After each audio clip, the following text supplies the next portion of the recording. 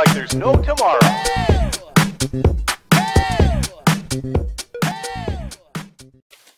Hello, welcome everyone to the Financial Engineering course. Today is lecture number 12.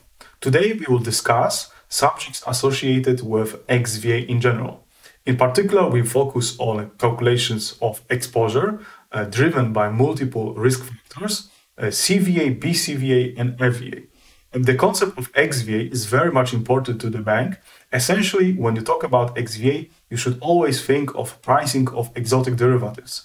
Therefore, we will use all the knowledge discussed and covered in this course. And now is opportunity, now is a chance where we apply all the topics like measure changes, filtrations, pricing of interest rate derivatives, simulating of hybrid models, and so on. And today and next lecture, when we will talk about the value at risk, this is the two lectures where we apply all those subjects in order to perform xVA simulation and also evaluation of value at risk. Let's take a look at the roadmap of this course. So this is a slide we have seen a few weeks before. So this was the climb that we were about to take. So we started with lecture number 1 with the base camp, where we introduced the content of this lecture. We went through the HJM Framework, interest rates, construction of yield curve, swaptions, mortgages, hybrid models. Then also we discussed the foreign exchange, the market models like LIBOR market model. Today it's lecture number 12, so today we are discussing xVA, the valuation adjustments. We still have one more lecture to go. Then finally we will summarize the lecture where we conclude what we have learned in this very interesting 14 lectures. Of course, this was much more materials than just the 14 lectures. We had many different blocks.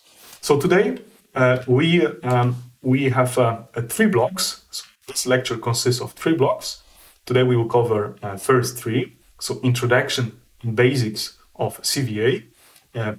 Here in particular, I'm putting CVA. In general, when we talk about xVA, so it's X, but actually only the A and VA, it is valuation adjustments. X stands for X, because in practice we have a CVA, DVA, FVA, and so on. Then essentially this first letter is always chosen to be one of the letters of alphabet.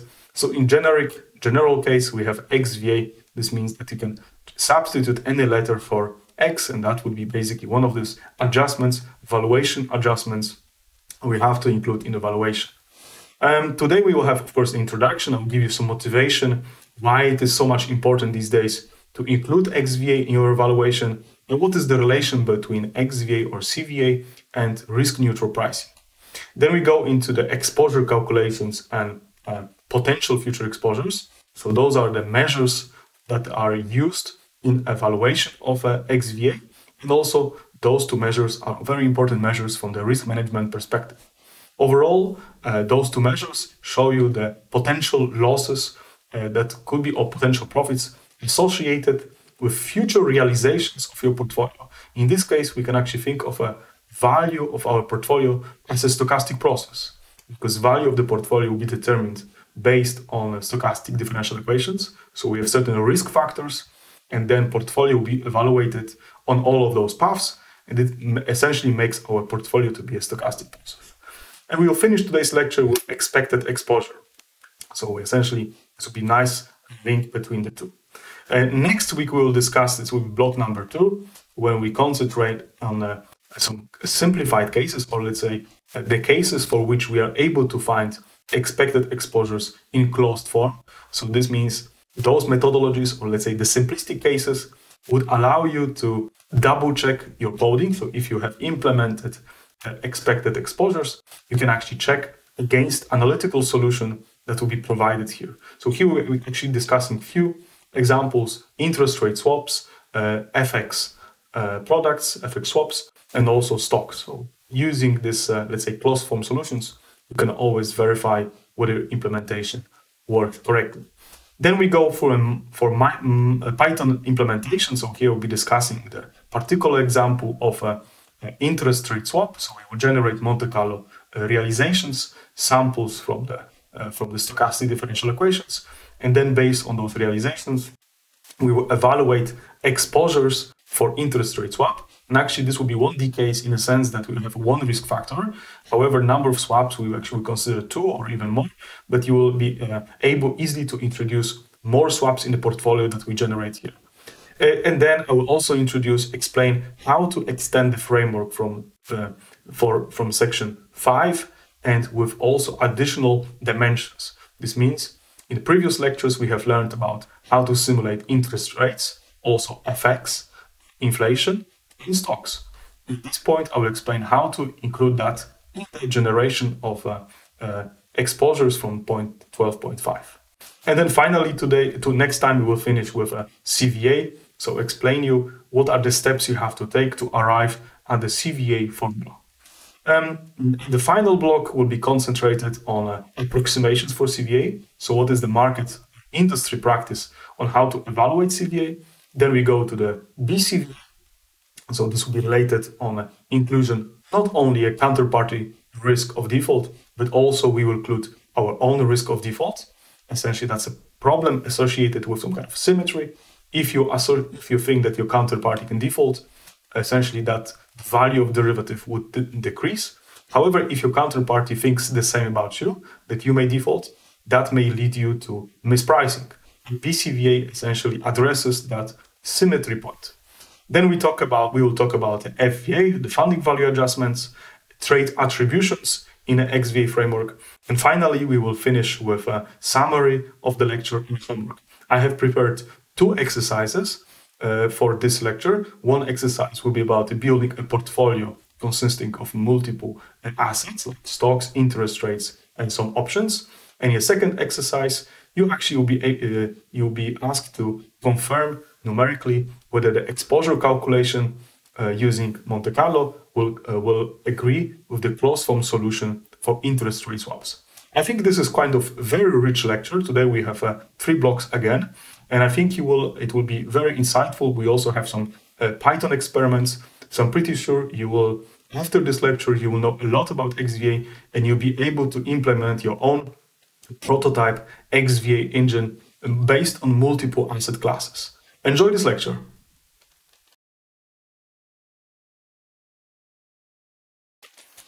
Until now, we have discussed the case only when derivatives are priced under the risk-neutral world or risk-neutral measure.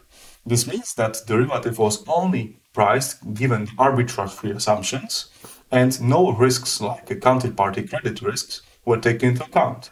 So, for example, a risk that a counterparty may not be able to fulfill its obligations, that was not taken into account when expressing the price of a derivative. In the first part of this lecture, we will discuss the concept of the xVA or CVA in general, and what is the impact of this probability, of how to include the probability that a counterparty may not be able to fulfill its obligations, how to include that in the derivative pricing. So let's start with the part where we start with the introduction, a little bit of basics. What is the motivation and how to include what is the idea behind the counterparty credit risk and how this will include it in the derivative pricing. So until now we have been pricing different types of derivatives. So this is over whole course we discussed different types of interest rate products, FX, and also inflation that were bought and sold. And we assumed that in a pricing equation, so once we discussed about expectation under some measure, we never consider the case that one of the cash flows, there is a chance that the counterparty will not pay it. And of course, if we have additional risk that the counterparty will not pay a cash flow, that the payment that we expect to receive, that would need to be expressed in a valuation of the trade. And of course, that also triggers the concept, what is exactly the measure we should use this in the expectation? And that will be addressed in this whole lecture. So as a start, let's start with a simple case where we have an interest rate swap. So as you remember, in an interest rate swap, we have, so this will be time, we have a fixed cash flows. So this part is fixed payments. And then we have, so we are paying fixed rate, and then we are receiving a float. So this is basically typical scenario. Of course, I'm making this zigzag because it's floating. So this part of the float part it's not determined today. It will be, those rates will be established. As you remember in the LIBOR, when we talk about LIBOR rates, those will be fixed in the future. So this is, for example, of the swap transaction. So we pay fixed rate, which is at every moment the same rate that we pay, and we receive some floating part. And the value of a contract, of course, is the summation of those two legs. So we would have here, we pay A, so it would be LIBOR minus this would basically the structure of this trade. Okay, so now we have, of course, this involves that our payment. So we pay fixed leg and we receive the float leg. Okay. And of course, the value of this contract today will be equal to the future cash flows discounted to today. Then we take expectation. So this is just a standard definition of the future cash flows. Okay. Now let's imagine a situation that a counterparty A has significant financial obligations towards counterparty B. So for example, in this case, imagine that we have here those float rates. So those are the rates that we're supposed to receive. Now market has moved. So initially the PV of the contract, so PV at time T0, time T0 was 0, because this is the construction how we have created the swap contract. So we choose the fixed rate K such way that the PV is equal to 0. However, after today, the rate has changed a lot. For example, inflation becomes much more significant. And then this means that the float, the yield curve has moved. And those float rates has increased significantly. So for example, instead of those rates, now those rates are much higher. For example, here. And so on. So of course, this means from our perspective, we are on the winning side in some sense, because if we are just our PV has increased because our obligations of paying, we are paying the fixed rate. However, we will receive the float, which has significantly increased. So our PV is positive. And of course, this means we are ready in this moment, we could sell or so-called unwind the position, and that would give us a positive performance on our trades, because we have some contractual agreement with the counterparty that we will receive those future flows. Of course, if yield has moved upwards, this means that we will receive our trade has positive PV. And of course, on the other hand, this also means that a counterparty, for example, has this exposure to the float side, because this is the amount that they will receive from the counterparty. But what if the counterparty, because of the yield curve change, the move, their risks of a default probability has increased. So imagine scenario, a company that they are paying float rates, and then basically the yield curve moves significantly. And although the company was not in great shape already, now the situation has worsened a lot because they have to finance their business with a rate which has significantly increased. This means that effectively their costs have increased, and this means that the probability of default of the counterparty has also increased, because now they have to pay to finance their job or their business. They have to get higher rate from the market. They have to pay more money return for this swap. So of course this is very problematic, because this means that on one side we kind of gain because our PV has increased if the rates move up. On the other side, a counterparty has more chance of default. And this is also so-called wrong way risk, when exposure increases also with the probability of a default of a counterparty. So of course, now this is this scenario, the rates have increased, but what to do about it? How to include this additional risk that the counterparty may default while the exposure has increased. So let's go back here. So now, of course, the rates have moved a lot, substantially, and counterparty A has significant financial obligations towards counterparty B, because of course these rates will need to be paid. Depending on the financial situation of the company, of the counterparty, it may well be that the counterparty may encounter some financial difficulties to meet the payments. And of course, if you have fixed payments, then you can manage your costs effectively, because you know exactly what you will be paying in the future. If you're having payments, let's say for 30 years payments, and those payments are floating depending on market circumstances, of course, this means that those costs are not fixed. You cannot predetermine them. Of course, you could hedge if, for example, you would go into the market and you would buy a swap or sell the swap such that you would offset those risks. But if you haven't done it, this means you're running risk that market change may significantly affect your cost profiles. Okay, what this also means is that counterparty B may encounter some financial losses. So if we are having this PV, which is positive, we are very happy, of course, about it.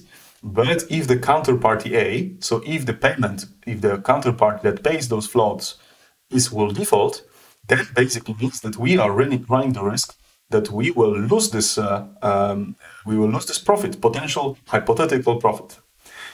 Okay, and if in practice, if the counterparty defaulted, the loss will be replacement cost.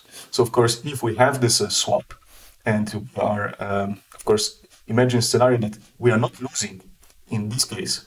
If we have those, let's say, future cash flows, you see the cash flows will happen at the same dates. So we always have fixed part and we have a float part. And of course, those, if we are here, for example, in time, this point, then we have paid the previous cash flow, so this part doesn't really play any role.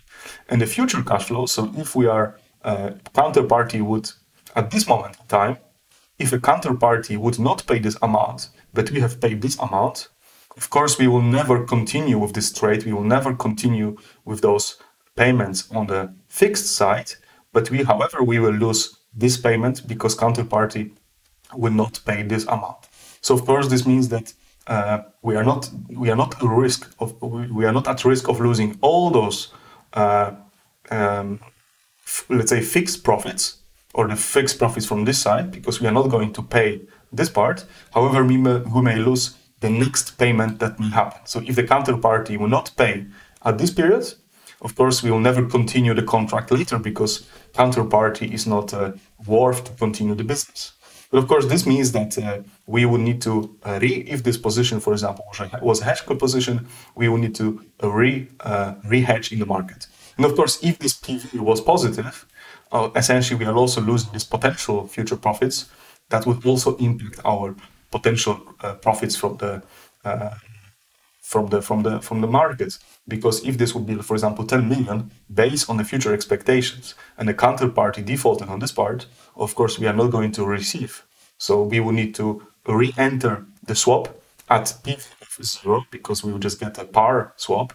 But then this means that the unrealized P&L, so the part which we would expecting to get, is not there. So that would be also considered to be a loss. Okay, in financial jargon, so now let's go to a little bit of, we have, let's say, motivation, how this counterparty creditors or how this default situation may occur. And now we have to bring it forward to the modeling side, but let's also bring it into the perspective of history, how these risks were exposed. And this is actually not so much long ago where market realized that including a risk that counterparty would need to be included in a valuation. This is rather something recent, especially from the perspective of the regulator. So in the past, when you were in a banking business, obviously you were taking into account some kind of additional premium to account for risk that counterparty will default. However, because of the financial crisis in 2007, 2008, and 2009, of course, now this is not anymore an option. This is a requirement.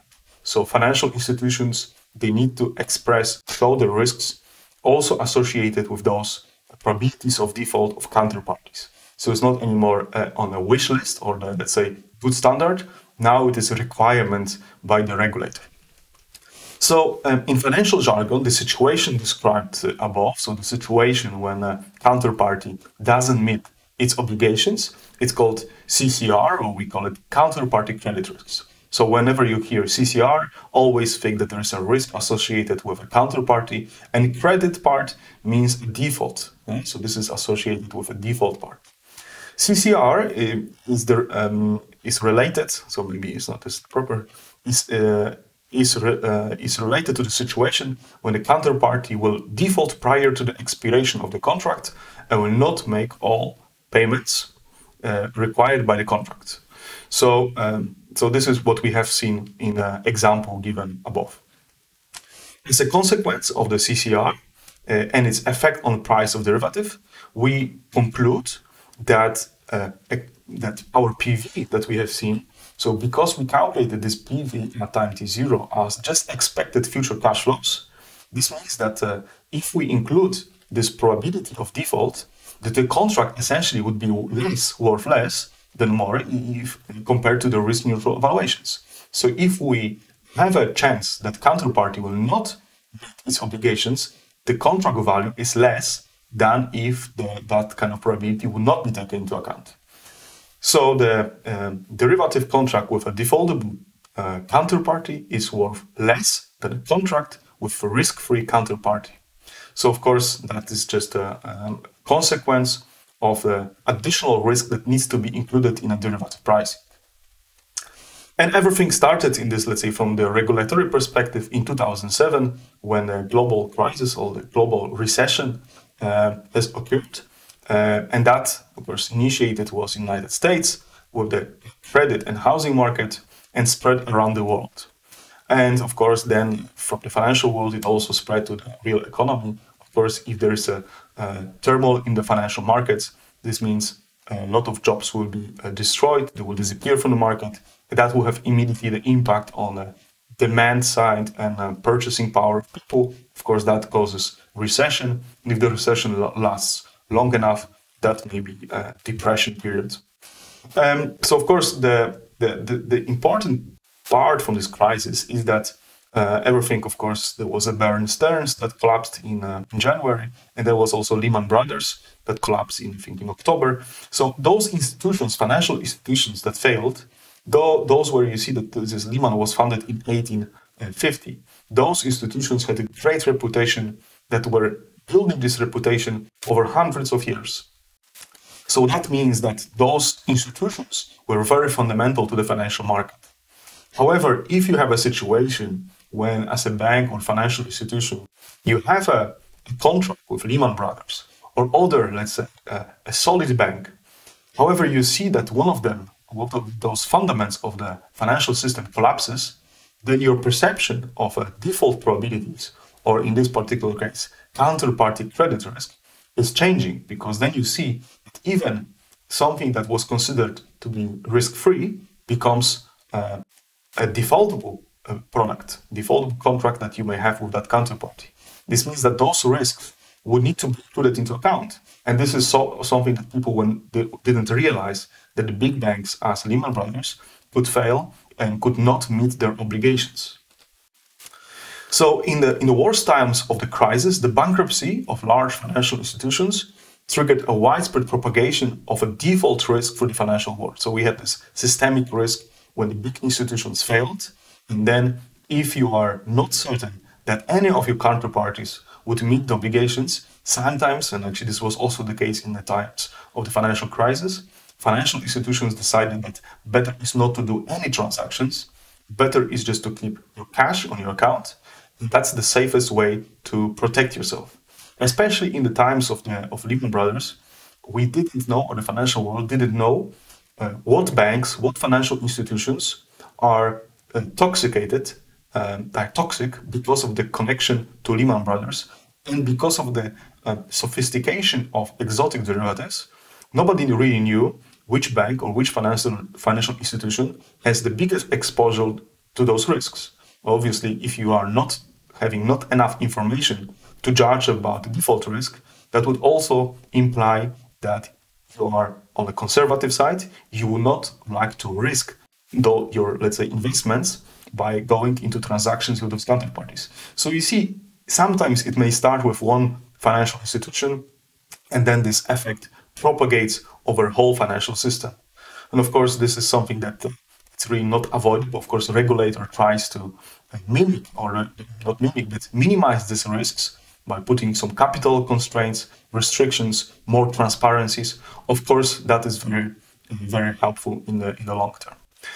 And then, of course, after this default risk propagation over the financial system, then the regulator stepped in, and some methodologies and standards how to measure risks, how to control your derivative positions had to be changed. The perception and also the risk measures applied need to be reassessed. Policies, rules, and regulations in the financial world have changed drastically in the wake of that crisis. Of course, once the regulator typically acts after the crisis, this is typically what we have seen over many, many years. Also, in this case, this was the case that the additional reserves need to be taken for exotic derivatives, more transparency included. This is, of course, positive. Of course, there is also a victim of these regulations. That, for example, it is much more expensive these days for banks to be involved in exotic derivatives because of the capital requirement and also the amount, let's say, the maintenance of exotic derivatives. It is considered to be high these days, especially because you need to do all sorts of risk measures. You have to control your position continuously, but also you have to confront your model, your devaluations against alternative models.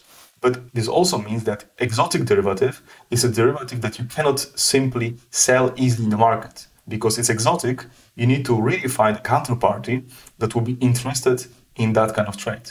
This also means that in times of a crisis where you have less liquidity in the market, counterparty is not willing to really go into exotic or buy exotic derivatives. This also means that this liquidity cost or has to be included somehow in the reserves. And of course, this means that exotic derivatives in this sense would need to be more expensive as the market will be liquid and opened for the trading of exotics. But this is also another thing that affected the exotic derivatives. Of course, the biggest impact comes from the low rate environment that we already observed for many years. So you see that now it's a composition of the two. This means that exotics are less of interest. Let's see how this develops if we have higher interest rates. Then I think the costs associated with maintaining exotic models will be offset by the higher risk or higher interest rates that could be benefited from those exotic derivatives. On the other hand, from the financial engineer perspective, it is not only about looking into exotic derivatives. This is basically, let's say, nice, of course, very exciting part of financial engineering. But if we look at the xVA in general, xVA essentially requires all the toolings and all sorts of hybrid models that were typically used for the pricing of hybrid products or exotic products. And now these days, they have to be used in usage for xVA. So CVA, BCVA, and so on. And this is also very interesting from the financial engineering perspective, because we can use those models not only for pricing of exotics, but pricing of those CVAs, BCVAs, and other let's say, risk measures. So you see this financial engineering and also exotics enter the world via the regulator perspective, because now these days, calculations of exposures in those kind of risks I just mentioned, it's obligatory. So then you are doing the exotics, but not doing this for exotic derivatives, but you do exotics for the risk management and xVA for the banks. Okay, this is important part. So important area of financial risk is that requires special attention referred to the CCR. This is the risk that a party of financial contract will not be able to fill the payment duties and that are agreed upon the contract, which is not a default. So how to basically now, this is mentioned, what I just mentioned, the concept of inclusion of a default probabilities into pricing of derivatives, it is actually making this derivative pricing an exotic derivative pricing. So it's not anymore risk neutral pricing and then that's it.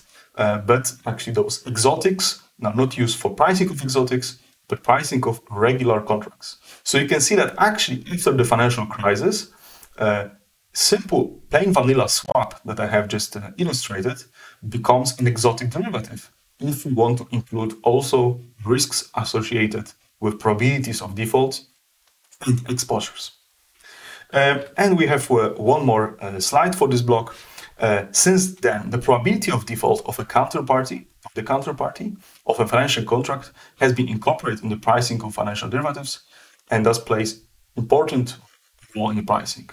This means that simple products, if we want to include probability of default, they become exotics, and we have to include this type of risk in derivative pricing.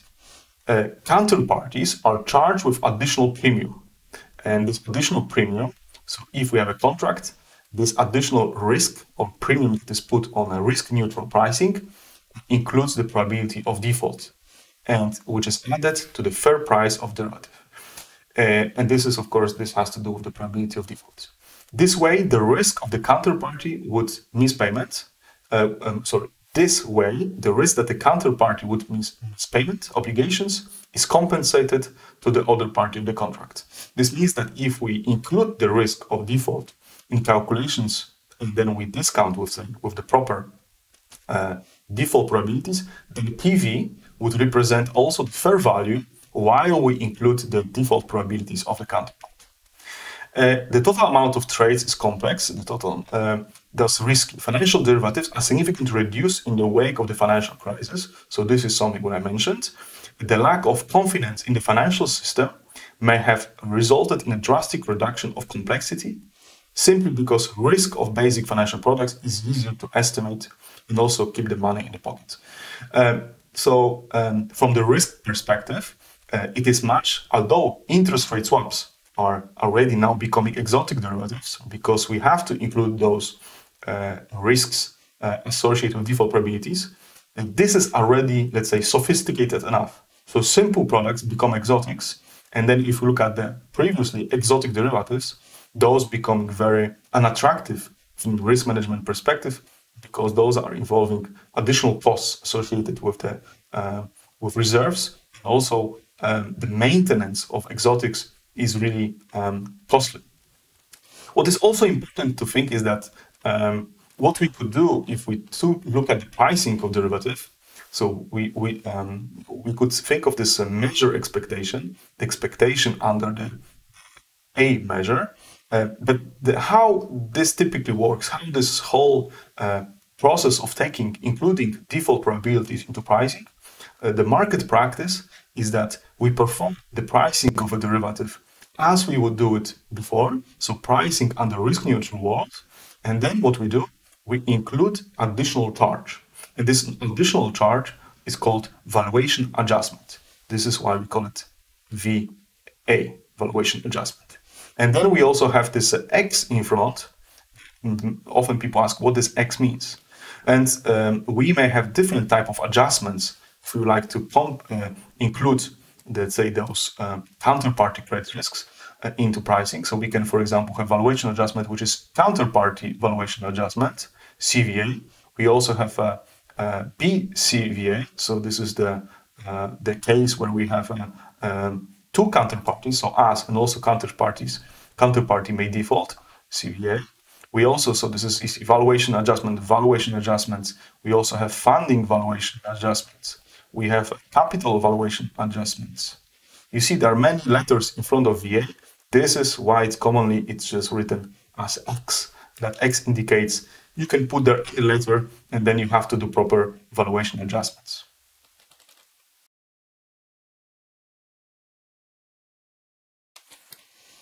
As a first step in order to achieve our ultimate goal of pricing CVA or evaluating CVA, BCVA, FVA, and so on, we have to define some building blocks. And building blocks will be associated with our portfolio, so exposures, and also probabilities of default. So the first question might be the probabilities of default. So those are, if you have a big counterparty, those are implied, they can be calculated from credit default swap. So it's a financial derivative which will expose you to the probability of default in the sense that you will receive, it's like you can think of an insurance against some counterparty, and then those insurance, from this insurance value, you can imply what is the probability of default of the counterparty. Of course, this only works, in this case, those exotic derivatives or credit derivatives, credit default swaps, they only exist for very big companies. The question will be how to calculate these default probabilities for small counterparty. Imagine a small company somewhere in Europe that would like to have a contract with us. How to get this probability of default. So the technique that is often used in banks is that the probabilities or all sorts of CDSs or default swaps are, let's say, organized according to the area of business. For example, one CDS can be associated with an industry of metals, exploration, financial derivative, financial products, and so on. So then financial institutions, they typically develop a technique of mapping your company, even if it doesn't have contracts like CDSs, to map to particular probability of default. In that way, you can always get an approximation for probabilities of default given a profile of the company. So if you have a company, you can always mimic, let's say, what this company does, how big is the company, how much money they have, and that way you can map, let's say, market observable CDSs or probabilities of default to that particular company. In that way, you can get an approximation of those probabilities of default that they can use in evaluation of xVA. So this is the first part. And the second part we will focus on, because this is the part which involves computations and portfolio evaluations, is the part which relies on concept of exposures. So in this course, we'll talk about positive and negative exposures that are both important for xVA. But now we will start with positive exposure. Later, I will show you how this negative exposure is also important. So first, this is the formula. So exposures at time t are defined as the maximum VT and then with 0. So this is like, you can think of a call option with strike equal to 0. And then what is inside here under this maximum, we have a VT. And VT is a value of derivative at time t. So this is kind of it's very simple, right? It's just a call option. However, it's not so simple. The problem is with t. Oh, not the problem, the whole idea of the essence of xVA lies in t. Because before once we talk about the pricing of derivatives, we always had this t0. So this was today. However, here there is no t0. T is just a time, and this time will change from today until the maturity of the contract. So for today, we know that this value. So if you have some payoff at time t, we discount to today, we take the expectation under this filtration. We know that this expectation, if we have t0, it's known, because this is just that we can calculate until today, because this filtration will be also t0. So everything is easy. However, if this t, it is in future, then the filtration also is in the future. This means that after today, so if you look from the perspective of tomorrow, this quantity from today's perspective is stochastic. Tomorrow it will be still deterministic, but today it's not. So if you think of a kind of process, today we have the initial value, and then this value of VT actually changes, goes like this. So you see this VT, if we have time here t, it will move stochastically. So actually what is interesting is that before we had a stochastic processes for stocks, for example, ST, we had stochastic processes for LIBOR, so stochastic process for stock, stochastic process for LIBOR, T, and so on. And now actually, because of this filtration thing, our V becomes a stochastic process, because it's a function in time. And of course, at time t, many things which are under this expectation, they will be, of course, measurable with respect to that expectation. But this expectation could be, for example, equal to L t, just simplicity, LIBOR at time t. Of course, LIBOR at time t is only known today. Later, it becomes stochastic, because you see this filtration is important. So everything here, if we would have here t0, everything is easy. However, if it's not, then it's much more complicated. Then we are talking about evaluation of the portfolio and as a stochastic process. So if we have the stochastic quantity Vt, we have to put it into this maximum. The question could be why it's maximum, why not minimum? And this has to do with the fact that with this example that I have shown you a few slides earlier, we had this P&L, the value of our contract was positive. And of course, if something is positive, this means this is the maximum we can lose. If it's negative, we may not lose it, because it's just a zero. But everything which is positive value, that's potentially exposed to the risk, because that's the maximum amount of money we can lose if our counterparty would default. So if we have two counterparties, and two counterparties are, and one of them is defaulting, and there is big exposure, big P&L positive for the other counterparty, this is potentially whole loss. So if I have contract with you, and the contract value today, from my perspective, is 100 euros. So you owe me 100 euros, and you default, then I just don't receive 100 euros. So my exposure at that point is 100 euros. So then you see it is 0. That's a maximum of the positive amount. So it's a positive amount of all those values transferred from you to me, basically. This is how you can think. Of course, it could be also other side, because there is a trick that if, for example, if you default, you don't owe me 100 euros. However, if you default and I owe you money, I would still have to transfer this full amount. So this is kind of interesting, because this means that if a counterparty defaults, you still are obliged to pay to the counterparty full amount that you owe. And what happens then?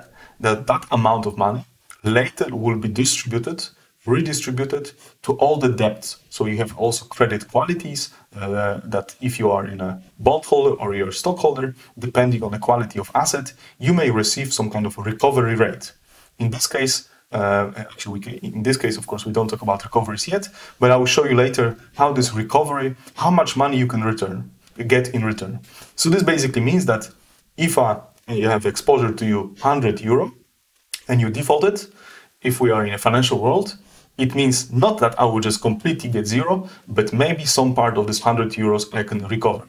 This could happen, for example, that we will sell your properties, your TV, your mobile phone, etc. And some part, after collecting all those profits, all the money you have, based on all the goods, for example, it could be offices and so on, then I can receive some fraction of the full amount that I have lost. So typically, that will be based on also some kind of estimation. In financial world, we typically associate this recovery loss, recovery amount. It is kind of fixed parameter, is estimated based on the industries, and roughly it is, in the literature you can often find, it's 40% often. This is how it's used in evaluation. Okay, so this is the exposure part. And this is the very, very important part. So this is actually, if you look from the computational perspective, this evaluation here, this is the most expensive, because this one, of course, calculating of expectation for VT, which is a vector at time t, it's easy. However, here, can be very time-consuming, very computational expensive, especially because of this age. This can be portfolio involving also not only 2 trades, 5 trades, it could have millions of trades. And that means that we have to evaluate this on risk factors at every time t. So you see in every path, possible scenario, we have to evaluate the portfolio. So this will be on at time, let's say t. So every scenario, and then we take basically a distribution of this, and then distribution is used here. So this is computationally extremely expensive. Okay, another measure. So this VT becomes a stochastic quantity, and what we can also look at, it's so-called potential future exposure. So if we go back to this graph here, you see that we have this expectation. So this expectation, let's say distribution of VT, we can also have here actually here it's not 0 there, so keep in mind, it's on the positive side. We have, let's say, a distribution like this. And then what we can also say, if there are some paths also coming here, we can look at this quantile here. So it's a tail of the distribution. And that quantile will say, what is the maximum, or you can think of a maximum potential loss we could have. So here, of course, those are kind of, if we take average of it, it will be somewhere here. And potential future exposure tells you the potentially how much you can lose. So if you look at the tail of the distribution, that indicates the quantile. Of course, if you have a fat tail here, for example, there could be some observations very high up. And of course, if we look at the quantile, which is defined this way, it may be a little bit of misleading, because if you have this distribution here, let's see here, if I have distribution, and I'm looking here, lost, so this will be our, let's say, in this case, here we have our VT, so this will be our exposure. If we have a quantile, because the PFE is defined as the kind of worst case scenario exposure, which is not completely correct, but it's defined as the X and belonging to R, such that the P, so this level of PFE, is smaller or equal of the distribution. Essentially, it means that we are looking at this point here, X, such that here this will be amount of probability would be P. So it's integral from x to infinity of our density of exposure of x, and then we have x dx would be equal to P. This is how we should think of this quantity. And of course, this x is actually the PFE, so this x is actually this quantity here. But of course, if we have some cases where we have observations here or there, those are also possibly losses. So you see that by looking at the PFE, you have maybe a little bit of misleading indication, because then we just look at the point where the bigger losses exist beyond this point, but there it still could be that some of the losses there could be, for example, bigger than the capitalization of your company. This is not really the ideal measure. However, it is indicative of some sort of a risk measure. It is a risk measure. Later in the follow-up course, we'll be discussing also VAR, value at risk, which is very similar idea as here, and then expected shortfall, where basically we don't look only at this particular point x, but we'll be looking at expectation of all those events that happen after this x, so all these realizations, and then you get better measure of risks. So this PFE, potential future exposures, it is a quantile of our exposures that we estimate based on the value of a portfolio. So first, the value of a portfolio, evaluate in future realizations, just like stochastic process, extremely complicated stochastic process and very expensive to evaluate. You calculate the maximum of VT at 0. Then here you would just do, this will be CDF, so this F is CDF of this E, and then you look at this quantile. This quantile tells you about the tail, so to some extent tells you about the tail risk, where your tail is. Okay, next part, of course, is that once you compose your portfolio, it may consist of a different type of trades. And of course, if you have as a bank, you may have many counterparties, you have many portfolios. And of course, the question would be how to aggregate those trades together. Is it per client or is it per global for the bank? And there are actually differences. So first, the easiest, of course, if you have a counterparty level, also, for example, or maybe even the easiest is actually when you look at the contract level exposure. So this means you calculate exposure per contract. This is what we did. If I have one contract, let's say, a swap with one counterparty, I just calculate the exposure and also, let's say, this correction or the adjustment, the premium, based on that contract. I don't take anything else into account. You can also do the counterparty level exposure. This means that you are actually not looking at only one trade, but you can also look at all the trades that we have with a counterparty, and that would be that basically we better representing the overall risk. Because, for example, we may have some swaps with a counterparty where we pay, and we have maybe the new contract that counterparty wants to buy. It's the one when we receive. So obviously there will be some kind of netting effect that could reduce the additional risk associated with the default of the counterparty. So then we would think of a counterparty level exposure. There is another one, for example, there is a net set exposure. This means that within the counterparty, some trades may be netted together and some trades may be not netted together. So this is also additional, let's say, diving deep into the composition. But the main message here is that the netting of different contracts may depend on the portfolio, may depend on a counterparty, and also may depend internally also on the net sets, on a particular contract that you are by law obliged or allowed to net or you are not able to net. So this is the example here, the netting part. And of course, if we have a netting example, is that if you have a summation of two exposures, that will be always smaller or equal to the sum of the exposures. So the maximum of x plus y is always smaller than sum of the maximums. Of course, this means that this is beneficial for risk management, because netting basically means offsetting risks. It's the same concept as we think of hedging. Hedging is basically buying offsetting contract such that the risks or the cash flows will be reduced by the other side. So this is basically very similar idea here.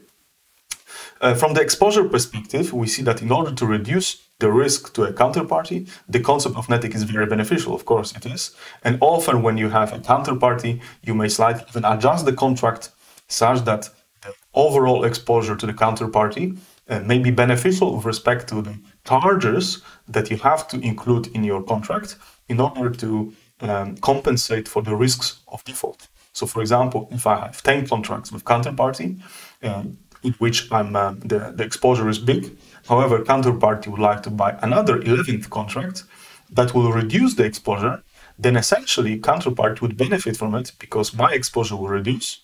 This means that the charge I have to charge for the contract can be significantly lower. So overall, that could be very beneficial for the counterparty. And then another point, this is something I have already mentioned, not all the trades can be used in netting. The netting is only applicable to homogeneous trades that can be legally netted. So there are rules, and those rules you can find in ISDA, master agreement, that tell you what contracts you can net together. Not everything is nettable, not everything would give you this kind of quality. You may be legally not allowed to put few contracts together in order to reduce the risks. And typically, if some exotic trades, that would be much more difficult. Those may be not even allowed to be netted if you talk about the CVA. Then you have to evaluate per contract the exposures and also the charges. Then here's another small example, and this is related also example to recovery. So if a counterparty, you basically supposed to receive some money from the counterparty and counterparty defaulted, that you may receive at the end some money back. Of course, the process, if you have a financial institution to recover back, to get money back, it may take quite some time. In recent history, there was a bank that finally, after 20 some years of after the default, then after the 20 years, they basically closed the process of the bankruptcy. So imagine how much time it takes for investors to receive their money. Of course, then your money, you will get only a fraction of the money you're supposed to receive. And also the time value of this of the money is also decreasing it.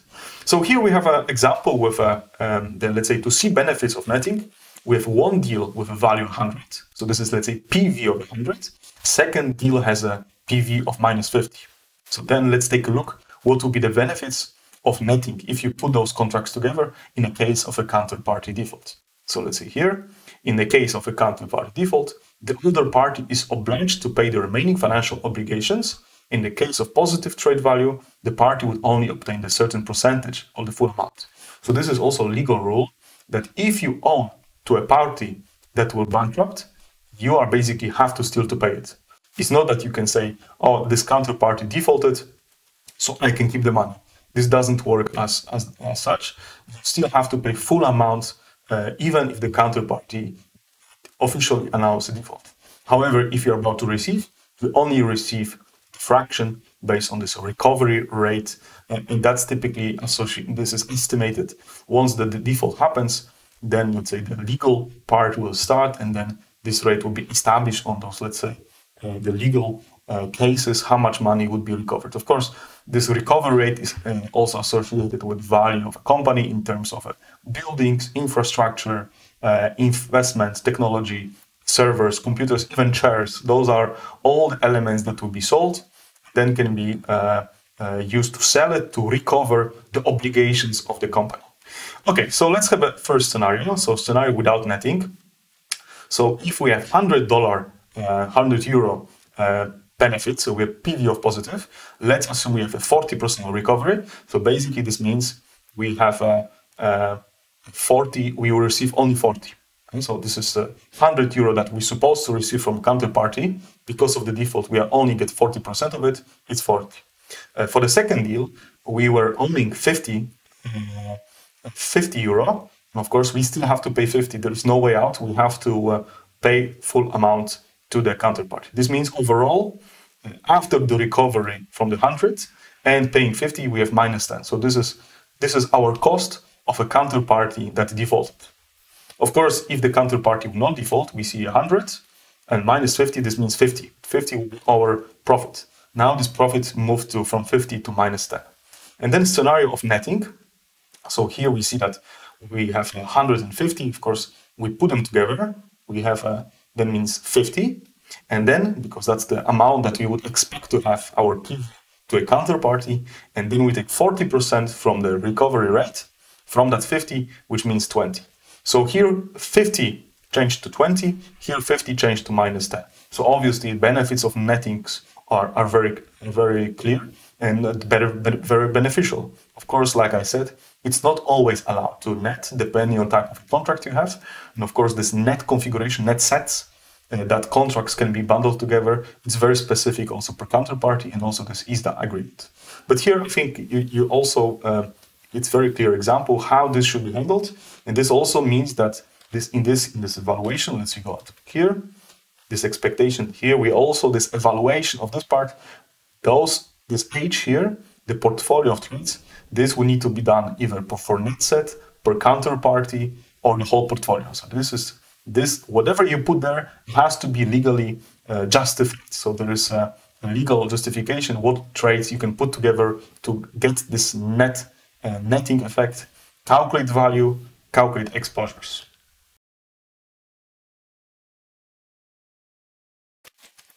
After the exposures are calculated, we can calculate potential future exposures based on the distributions or the realizations of our portfolio evaluated for every risk factor at every time t.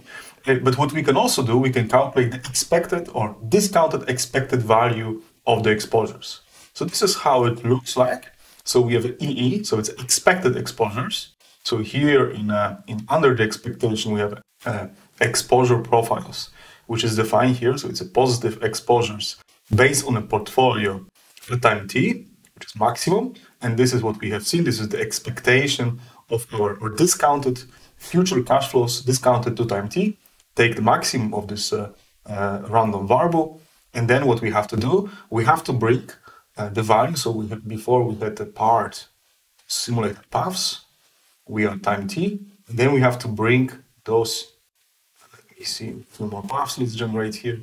Then we have this value at time t. We have to bring it here to time t0. And this is what we do with discounting. So we multiply with 1 over mt. And this mt is the money savings account, because you can see actually here this looks very nice, because we still expected exposure you can consider just as a derivative. So we calculate the cash flow, the payoff at time t, we discount with the money savings account, and this happens under the risk neutral measure Q. And this quantity is equal to 1. And now you see there's a difference. Now we actually have this filtration at time t0. This was filtration at time t. So this quantity, what is happening here? So we have those paths for the exposures for every time t. And now we took expected exposure, essentially, then we check expected. So it's only one, say, tick value, tick line, which represents the expected exposures.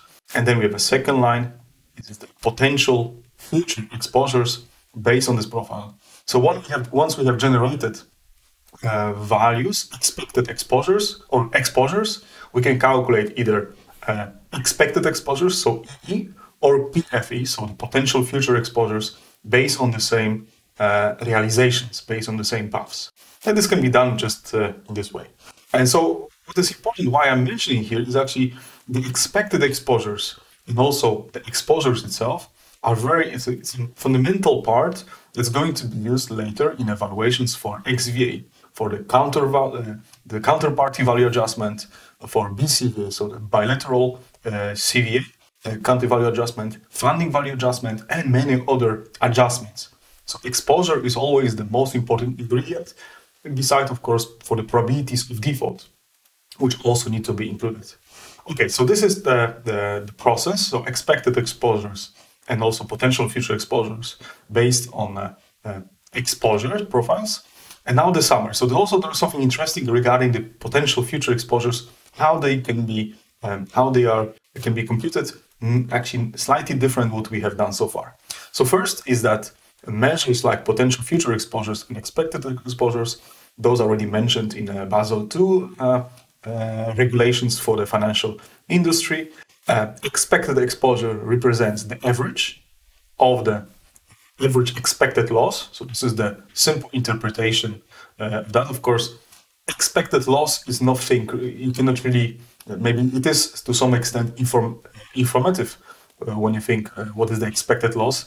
But of course, as a risk manager, this is maybe only partial information that you're interested in, because you like to see the worst case scenario. You're not only interested on average loss, but at the end, you're looking for the loss that could be very damaging to the company. So you have to look also at different measures.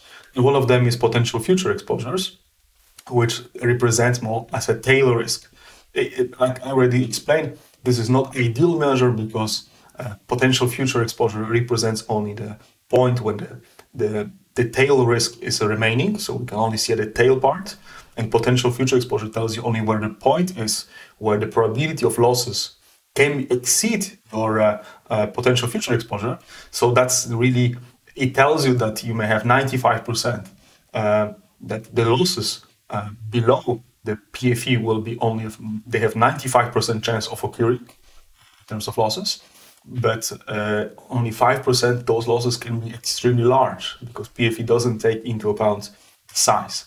Later in next lecture we will discuss in VAR and also these expected shortfalls, where we'll be looking exactly how to look into this tail risk and taking the expectations of the tail. So kind of CVAR or the conditional VAR or expected shortfalls. So those are the names typically used to name this kind of a way of measuring the risk in the tails.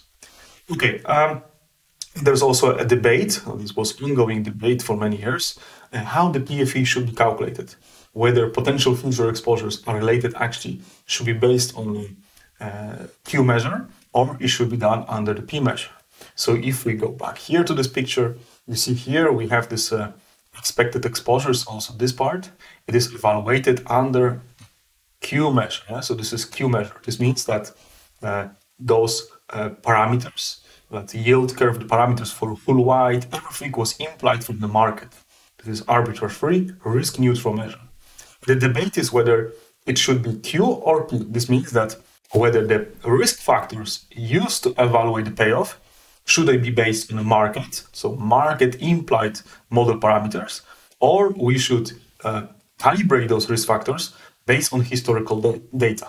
So taking historical data, for example, for volatilities, historical data for your LIBOR rates, and so on. So all these parameters you calibrate based on historical data, and then you generate paths for your exposures. Then you calculate this quantiles of your exposure. Of course, then you don't have any more if you do that. So if your model calibration is based on historical data, but it's not based on market implied data like we normally do, then you have an expectation under measure P. Of course, this is not for expected exposure. It will be more on the part where we talk about, let's go back, where we talk here about the quantiles. To expect this exposure profile, there we take the valuation of our portfolio under measure P. This means that processes used to evaluate the exposure need to be under measure P. This means they have to be calibrated using some historical data. Of course, from the computational perspective, this implies that if you like to have expected exposures under measure Q and potential future exposures under measure P, we have to perform twice the simulation.